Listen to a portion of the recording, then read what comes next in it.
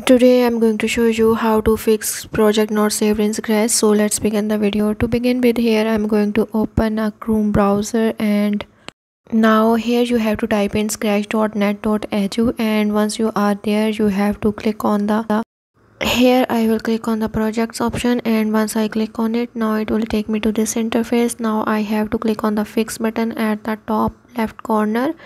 Now from there you have to select this option at the bottom, and once you select this option it will take you to this interface. Now you have to again go back and click this option.